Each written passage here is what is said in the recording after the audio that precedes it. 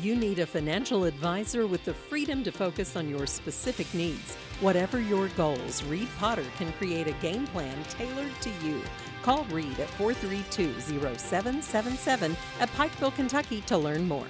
On Wednesday, October 25th, Betsy Layne High School's art students completed their Paint the Plow project for Kentucky Transportation Cabinet District 12. The students came up with the idea and each contributed to a different part of the artwork. Now that the plow is being returned, Betsy Layne High School art teacher Cheyenne Smith comments on her students' talent. I'm super proud of my kids. They did an awesome job with this. This was kind of a daunting project for them because it was such a big project and they wanted to do really well on it, and I think they executed it beautifully. And my kids are going to be great artists, as you can probably see, and I'm super, super proud of them. They're going to do great things.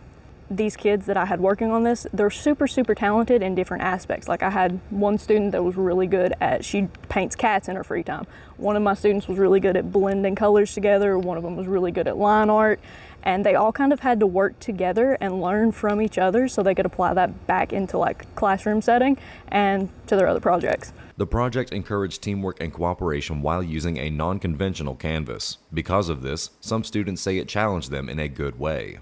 Well, we spent a couple weeks working on it, and at first it was a little slow, you know, because we were getting the background and stuff, but overall it was a good challenge for us, and we worked together and we got closer as friends. And we also got out of class a lot of times, and we liked that, but we also spent so much time together working on it. We got a lot closer as friends, even with our teacher, Miss Smith.